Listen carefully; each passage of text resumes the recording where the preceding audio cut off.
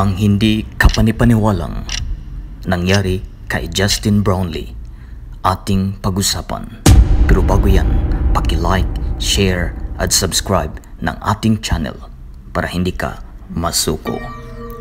Si Justin Brownlee ang nagdala nga sa Pilipinas sa tugatog ng tagumpay para magkuha ang gintong medalya after 61 years sa larangan ng Asian Basketball Games.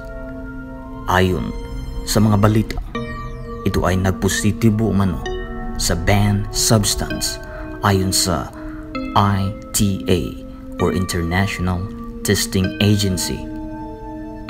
Ito ay inulat noong October 12 at sabi pa sa balita, Brownlee failed an in-competition anti-doping test done after the final match.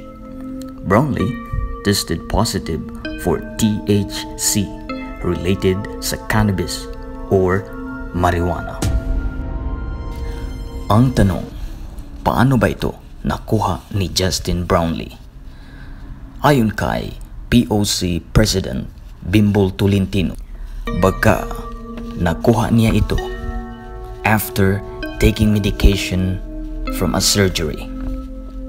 Ang tanong, ano ba ang mangyayari kay Justin Brownlee?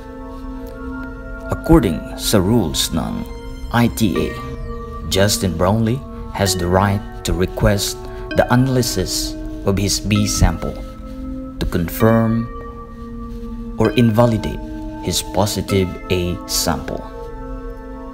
Worst case scenario,